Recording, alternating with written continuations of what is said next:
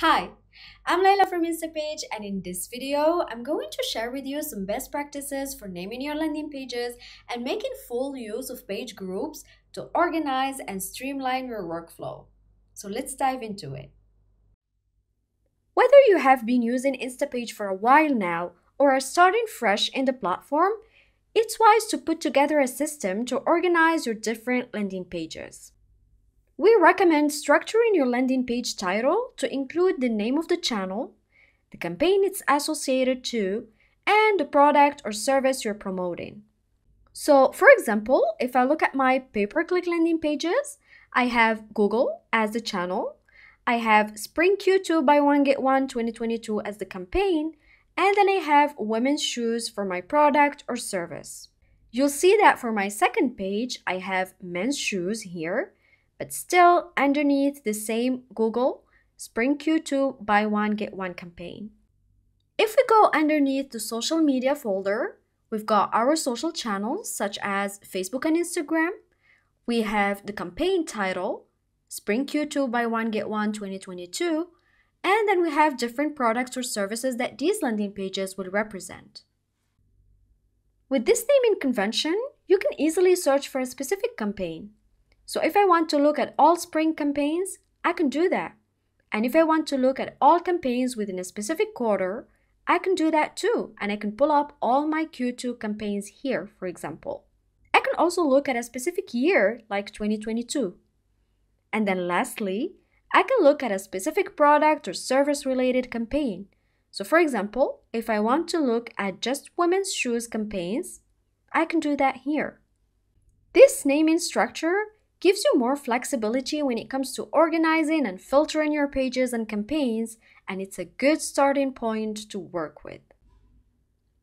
Once you start building and launching landing pages that will serve different purposes, you might want to begin organizing those pages into different groups or folders so your team doesn't get slowed down by the additional task of page searching. Page groups are pretty straightforward. We suggest creating the following evergreen groups for the life of your account. The first group is page layouts. These are where you're going to keep your page design wireframes that will allow you to easily create additional pages with your branding and design already in place. The second group is pages in progress. The name speaks for itself. It's good to signal to the team which pages are still in progress for visibility. And lastly, we have archived pages, and these are pages that have run their course and are no longer live and receiving traffic of any kind.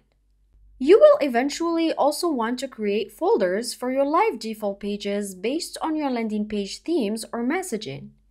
You can also categorize your pages by channel, so each group would be categorized by pay-per-click, email marketing, paid social, etc.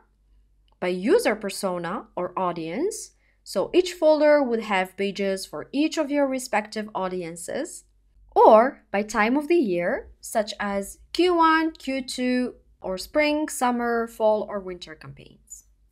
You can add a group by clicking the Add Group button top right. Next, you'll be asked to name your group.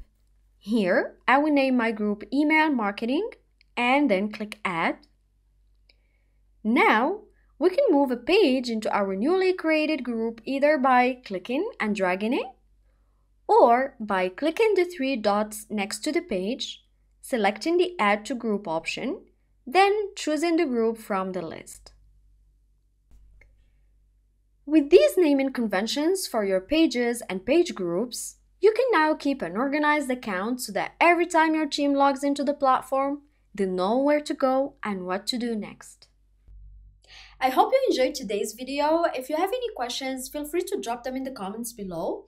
If you want to see more videos just like this one, make sure to hit that subscribe button.